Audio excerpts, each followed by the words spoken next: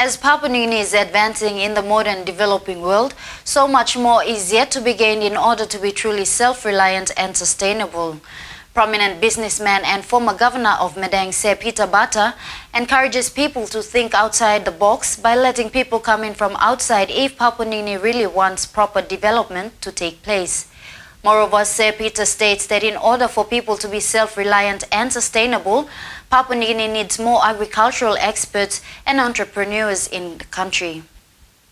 Become self-reliant, but to become self-reliant you need some help from the government to make it happen. And this is the National Development Bank, position and jobs, and the Department of Rural Agriculture, to show people how they become more reliant, self-sustainable with themselves, so they don't become dependent on the government on handouts. If you give handouts out, they should always be for the reason of developing something that's sustainable.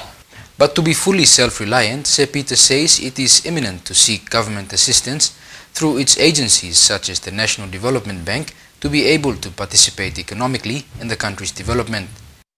There are also ways through which Papua New Guineans can live happy and sustainable lives, he added. And if you're going to educate people, educate them to do something that they can make money out of. We don't need any more lawyers in this country. I think we're all sick and tired of by me courting you. I mean, it's gone beyond a joke.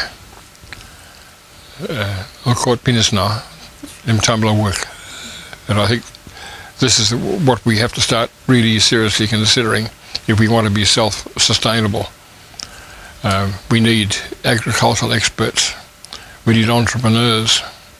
We need people to encourage the entrepreneurs. The retired politician is keen to see that development takes place not only in the country's major centers, but rather right across the nation for equal benefit sharing. With due respect to Port Moresby's capacity in hosting the recent 15th Pacific Games, Sir Peter said other centers could also be given adequate government attention so that they be on par with the nation's capital when it comes to such regional and international events. And I must say that even though I'm against the South Pacific Games being held in Port Moresby, I'm very much for it as regard to building up our confidence in the country.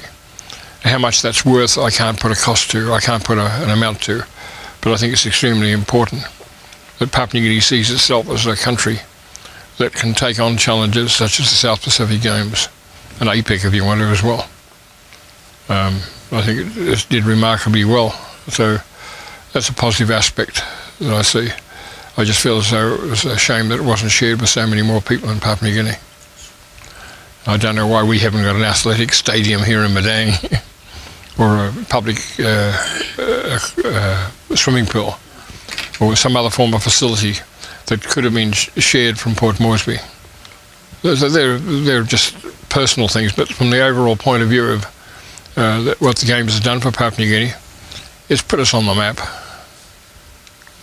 Really has put us on the map. So it was very well arranged, very expensive, but maybe the cost that we spent was worth it in terms of the future of Papua New Guinea. Tapotovelu for Tumbuna TV News, Madang.